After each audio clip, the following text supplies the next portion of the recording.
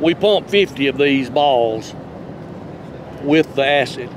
And the idea behind this is, if you got, right now we had like, let's see, we have 32 holes open.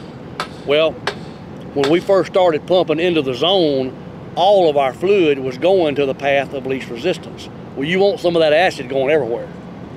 So what you stage those balls throughout that acid so that when that first ball gets there, it's going to plug off the perforation that's taking all the fluid and make it go somewhere else. And so it's going to go to the next path of least resistance, and hopefully you're going to see a pressure drop.